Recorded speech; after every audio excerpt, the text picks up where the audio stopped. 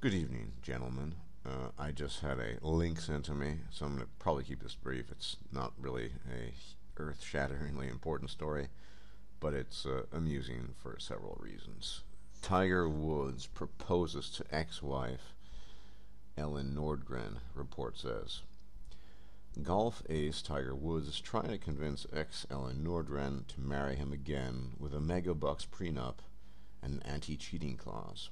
The National Enquirer reports the shamed sportsman, who was exposed for his serial cheating behind Ellen's back in 2009, is desperate to win her back, the magazine claims.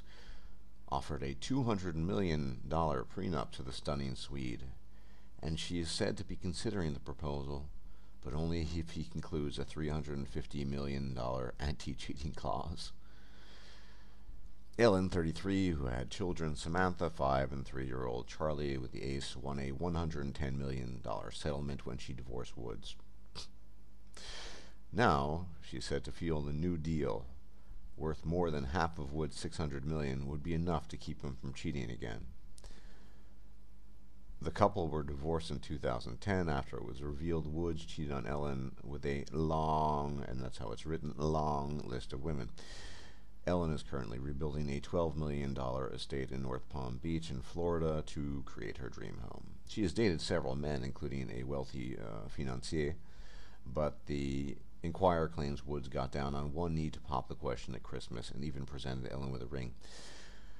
Well, gentlemen, this is the one of what could only be described as the ultimate alpha male, right? I mean, the pinnacle of success in his respective field of golf.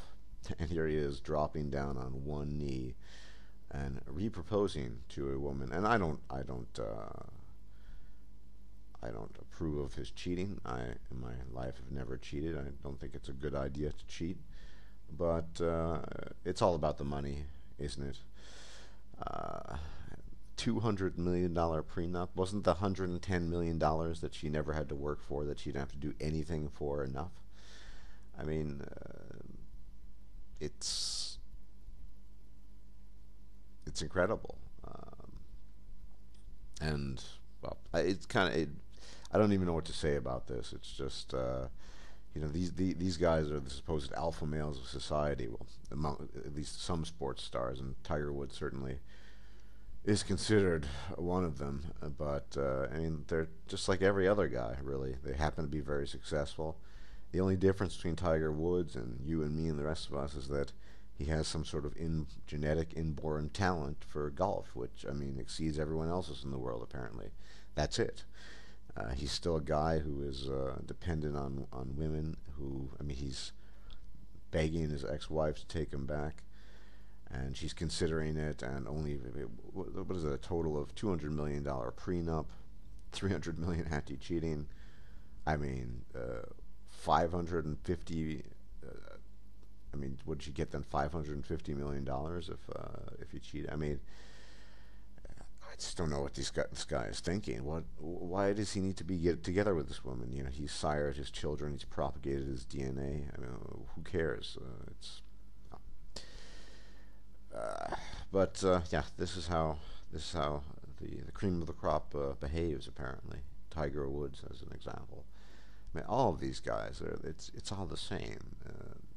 There's nothing special about these men, and certainly nothing special about the women. I mean, look, she's as hypergamous as it comes. Hey, I'll marry you again, but only if you give me a $350 million anti-cheating clause. Uh, so I mean, like I said before, I mean, she had like 100.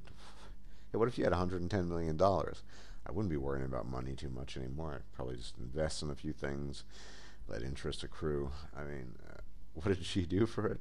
Well, she fucked Tiger Woods and was married to him, and she looked pretty decent. Not a whole lot.